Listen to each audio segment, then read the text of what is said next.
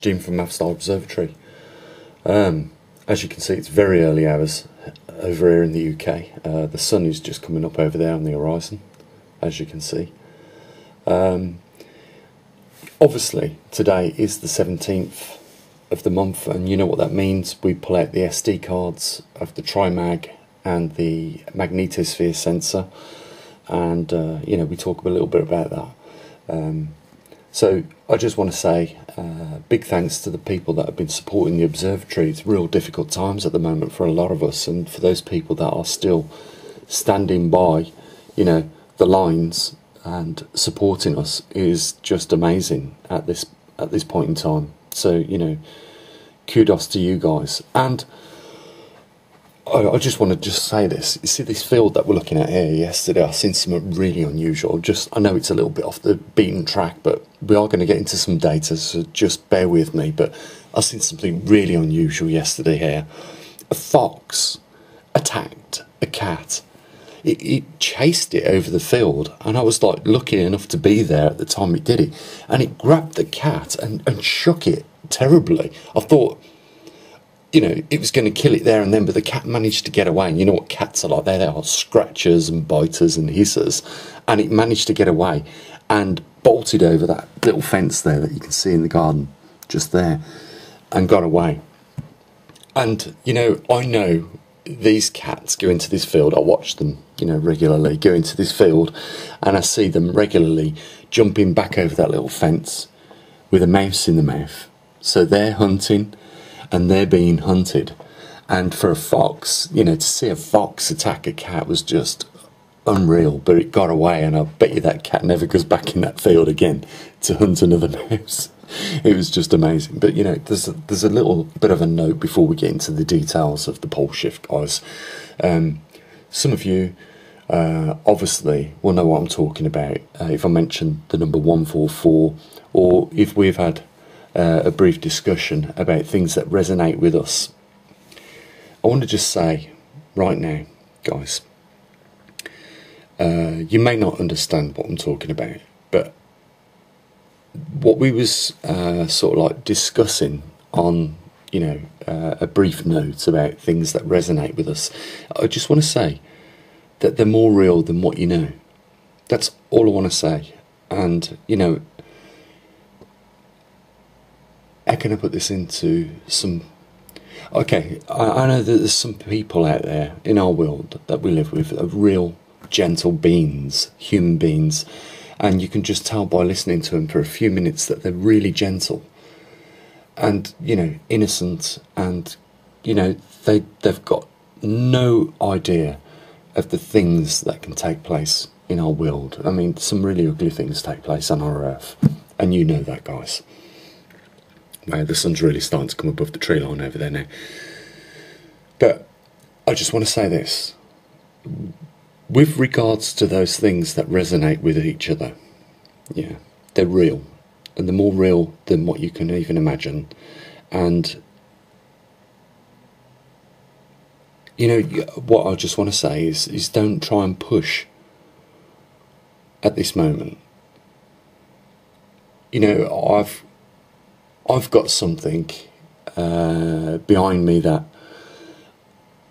follows me, helps me. Trust me, it does help me. I'll just say this now. There's no way I could have ever written the code for the Trimag system without some form of help. You've got to realise that. Right? I'm good, but I'm not that good.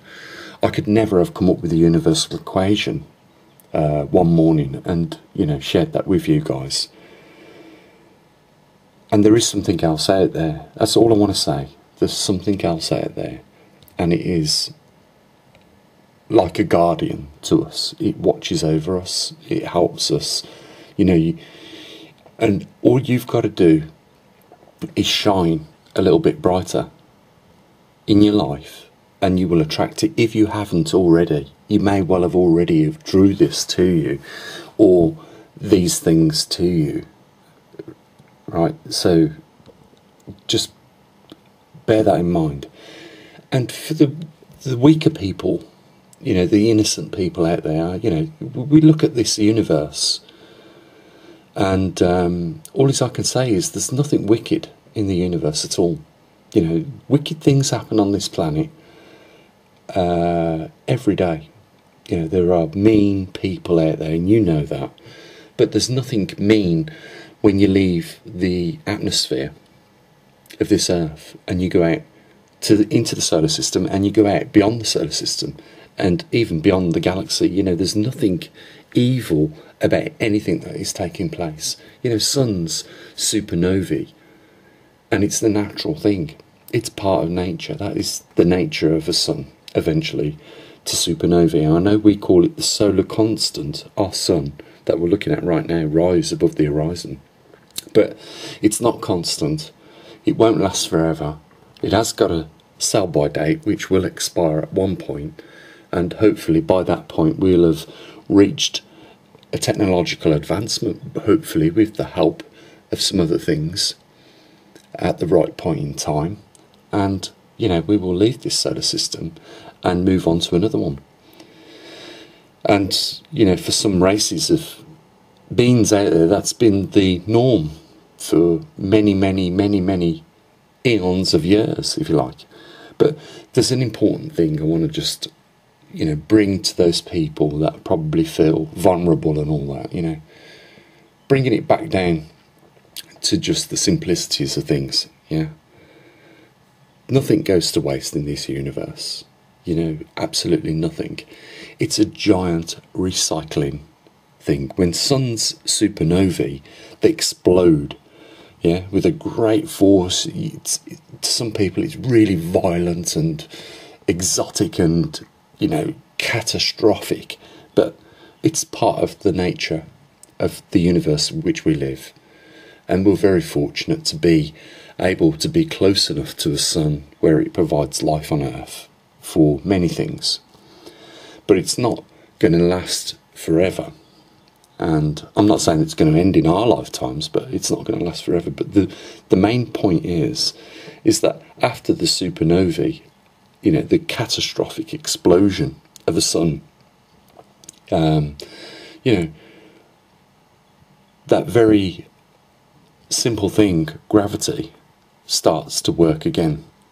It never ends, and it pulls all the interstellar gas back into small objects which become big objects, and they in turn have a larger gravity and they attract more things, and there's more collisions. And you've probably seen some videos how things put back together from interstellar gas. You know, we are now privileged to have the Hubble telescope show us how, you know, interstellar gas, you know, works and creates more solar systems, and it all begins again. It's a reincarnation of, you know, a solar system and many solar systems, and solar systems that can support life on planets like our own. So, you know, what I wanted to say to those people that are in some form of doubt of what are we doing here, what's it all about, you know, I just want to say that there's a great plan, and, you know, there is such a thing called fate, and fate is part of that plan, and we're all part of that plan. And what's taking place right now is not a diversion from the plan. It is meant to happen. And it's all about, you know, realising that and being at peace with it. You know, we live in a hostile environment, if you want to look at it as that. You know, there are many hostile things that can happen to even our Earth. We can have a meteorite hit it and destroy the Earth. You know, there are things that travel faster than we can even imagine out in our universe. And it's only by the grace of God, really, that they don't hit our planet. You know, we really have been given a fair crack of the whip on this planet, and we've reached the point of where we are right now. But it doesn't mean that things are going to last forever. You've got to remember that. But what you have to remember, I think, is the important thing is that nothing will ever go to waste. A lifetime could be for some people, you know, 35 years and it comes to an end. It could be 85 years and it comes to an end. But I think you'll agree with me in the simplistic terms that a lifetime is simply a lifetime, no matter how long it lasts. time is only relevant to, you know, that person at that time, and it will be a lifetime regardless. So I know it's been a bit of a deviation from the norm, and I'm sure you're all up for, you know, the topic of pole shift, which I was thinking about calling it something else, something a little bit more glamorous, like, you know, because pole shift is being used very widely. I don't know what your thoughts are on this, but, you know, I think we should give it a code name or something like Viper anomaly, or Viper 1 anomaly, or something like that. I don't know. You give me your thoughts down there. What should we code name pole shift? So, you know, that we know what it is. Obviously, it's pole shift, but we need to give it a little bit more of a facelift, I think, to try and draw in more people, get them aware of what's going on in their world with regards to the poles reversing. And yeah, just give me your thoughts on that in the comment section. Okay, guys, so we're going to crack on now with the information that we usually send out on the 17th, and let's get on with it. Let's say no more. Okay, so let's get straight into the data. Where is the magnetic North Pole? Okay, well, as you can see, we're at 83 degrees by 46 days, 48 hours, 96 minutes north, by 126 degrees by 41 days, 19 hours and 17 minutes east. It's moved just short of 3.5 miles, so a little less progression again for the second month on the run. But when we zoom out, guys, we'll see it is still on its way, tracking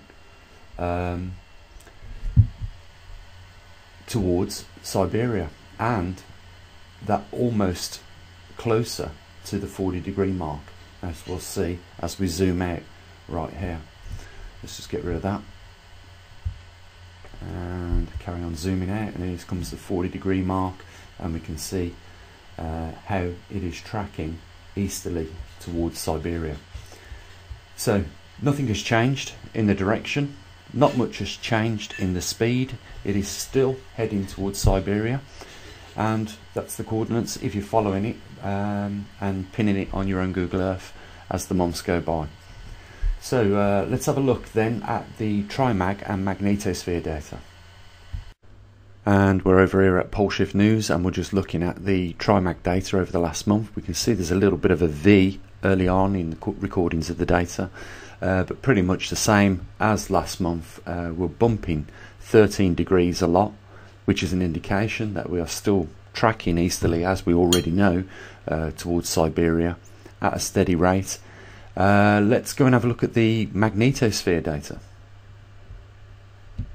And on the magnetosphere data, if I just pull down the chart so we can have a look at this recent month's worth of readings, we can see that it's starting to climb back up towards the 200 microteslas. And I'll tell you what's significant about that. If we go back to this time last year and have a look where the magnetosphere readings was, what we'll see is around about that time. So we're on the 17th of the 3rd to the 4th. So let's have a look at 17th of the 3rd. There we go. So here we are. We can see that it did creep up around a year ago at the same time to the 200. But if we go a bit further back from there, we'll see that it was below 200. So I'm just wondering whether, you know, there is something significant about planetary alignment. Maybe if a few of you have got the time to invest and you want to look into that at this point in time of the year, we might be aligning up with certain planets, and that could affect our magnetosphere strength. Just putting that out there, guys. Like I say, if you've got the time, perhaps go over to JPL, you know, send back the date to the 17th of 2019, you know, or around about the 14th of the 3rd 2019 to the 17th of the 4th 2019, then compare it with 2020. Just see what planets have aligned up there and see if there's anything anything significant. Now I do know that you know, planets, the further out we go you know, they're all on different orbitable patterns, but I'm just wondering if there's something you know, in there. Might be worth your time investing and having a look. Anyhow, JPL is an easy program to use, and it's good to send, you know, it's easy to send back the data to that point in time. Just wondering why at this time last year, you know, we was at you know, a little incline in the magnetosphere reading. It could be just, you know, our orientation at this point of year in our solar system. You know, we might be aligning up with something in the galaxy. We just don't know. It's just, you know, just putting that out there. Maybe if you've got a bit of extra time to invest in that, and you know, just give me what you come up with. You know, let's hear what you've got to say on the matter, or what your findings are. You know, this is a joint effort at the end of the day. You know, if you want to use the data that we put up on the website to come up with your own conclusions and bring it to our attention, do so. That's what it's all about, guys. Remember, there is only one of me here, and with everything else that I'm doing here at the observatory, you know, time is getting thinner and thinner the more we do. So yeah, just putting that out there. So guys, to finish off, atmospheric oxygen is at still over 21%. We've got CO2 parts per million at 427, which is strange because, you know, if we're listening to the news, 90% of crude oil has stopped being sold, or is not being sold, and therefore that tells us that, you know, 90% of the fuel is not being burnt. So, you know, the CO2 should have come down if mankind is responsible for it. But as you know, as well as I know, that it's not. You know, CO2 is just a stealth tax. That's pretty much what they've come up with in order to tax, you know, the world, its money, as they do. The muon count is slightly down by 30 on the hour per square metre per hour. The reading this morning was at 531 muons per hour per square metre. Which is still a lot, but just slightly less than what we last recorded. If you remember, it was at 560. I'm going to dedicate a web page to monitor the muons weekly, so I can put up the data there, and you can see how the you know, the cosmic radiation changes from week to week. So, you know, like I say, there's a lot going on, guys, here at the observatory. We are still looking hungrily for someone to have one of our muon detectors in Brazil. So if you know someone in Brazil who is reliable, has a computer, maybe we can rig up a battery backup supply for the muon, just in case there is power cuts, because I know in some of these countries that, like India, there are power cuts frequently. So we can probably continue to keep our data coming in, even though there is a power cut for at least 24 hours, you know. So yeah, if you know someone in Brazil that will take one of our muon detectors and a magnetometer, please ask them. And if you're in Brazil yourself, you know, get in touch with me. Leave a comment down there in the section, in the comment section. I'll get in touch with you, and we'll link up on Skype or something like that.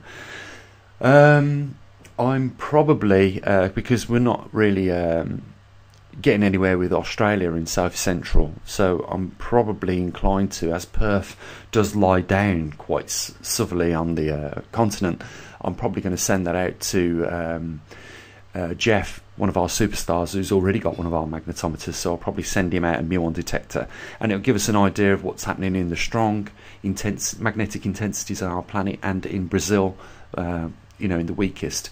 You know, I really want to get this nailed and sorted out so that the equipment is out there and we're getting the data come back, because I really, really want to know, and I bet you guys do, is how much of the Earth's magnetic intensity in the South Atlantic anomaly is affected by amounts of radiation inbound, i.e. muons, as a result of collisions in the upper atmosphere. So it's really important that we do get that out there to Brazil, and you know, I'll be speaking to Jeff in Perth over the coming week. I know I spoke to Richard on the Gold Coast. Got his name right. For some reason, if you remember, I always used to call him Peter for some reason. But I spoke to Richard over on the Gold Coast. He believes he had coronavirus, but you know what, guys, he is recovered from it and he's doing well. So well done, Richard, and you know, stay safe over there. And yeah, by all means, when you get 5 minutes, drop us over your data that you've got over the last month, and we'll whack it up on the website for people to see. I dare say over the coming weeks we will have data from Arizona. You know, Scott down there will be sending his data over to the UK for us, so we can add that to the global maverickstar data. And yeah, you know, we're continuing. It is a bit frustrating here at the observatory at the moment.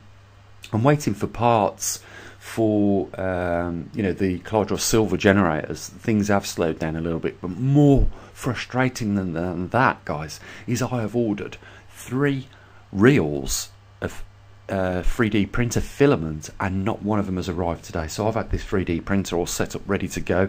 I've even designed the muon detector case and other things as well for the Clydros silver generators to make them look a little bit more professional, even though they are prototypes, as well as other things that we're going to use that for, like, you know, building the cloud chamber you know, components with. But you know what, the post has just died on us. Oh, the silver bullion arrived the other day, and there was just 2 thin, really thin, pure silver rods in there. And what had happened is I'd ordered 4 foot of silver bullion at 10 gauge, and some woman had received my order who had ordered these 7-inch by about 5 gauge wire rods. So there's been a bit of you know, chasing up by the supplier to get that back out to me, but we're still waiting for pumps. We have had the voltage regulators, the buck converters, come this morning in the post. We've got the reservoirs, so we're just waiting for a few more components, and we'll get those out to the 4 people that are waiting at the moment. If you want one, I have over-ordered the parts, enough to make another 2 silver Clydros generators. If you want one of the maverickstar Observatory Clydros generators, it's £80 plus postage and packaging. Leave it in the PayPal down below in the description if you want one. You know, and we'll get one built for you, and we'll send that out. You know, it's just another little way of us earning a little bit of revenue here at the observatory. We don't make a lot on these, you know, Clydros generators. And if you don't know what the Clydros generators for, then do a bit of research. You know, at this time, you know, more than anything, you perhaps might feel it worth having one around. You know, even if it's just to, you know, put as a hand rub on your hands to sanitize them, or, you know, something else, you know, sterilize your work surfaces with it, or, as you know, you can take it orally. But, you know, I can't you know, tell you exactly what it does for legal reasons, as you know. You know, if you don't know what a Clydros generator is, and you don't know what Clydros silver is, then please don't order it. You know, it's as simple as that. Do your research, you'll find out why. Me and my wife are drinking it and using it as well. And, you know, if you look at how much they cost, you know, and how much a bottle, 100 mils of Clydros silver costs, well, you'll realise very quickly that it'll pay for itself in less than a week. But there you go. So, guys, there's a link down there if you want to support our observatory. Why would you want to do that? Because we are covering solely one of the largest events that's ever happened in mankind, despite COVID-19 taking place. That is just a flea on the dog's back. Trust me, by the time it comes round to the magnetic reversal, everyone will be aware of it around the world, and it will be equally just as fascinating. And we're probably only 3 to 7 years away from that really taking place. Can you believe it, guys? For the first time in 780,000 years, we are here with this new anomaly, which we might codename Viper. As I said earlier on in the video, we don't know. Give me your idea. What should we codename the pole shift, just to refresh it a little bit? You tell me. Put your comments down in the section, and please, if you haven't already, support us. What we're doing here is an observatory, and we don't just talk. We provide solutions, we build equipment, we get it out there globally. We are an observatory at the end of the day, and there's a lot worse things you can do than support a scientific observatory. I'm not going to go on anymore. I'm just going to say, guys, you have a great day. Peace be with you all. I love you all, and as always, bye for now.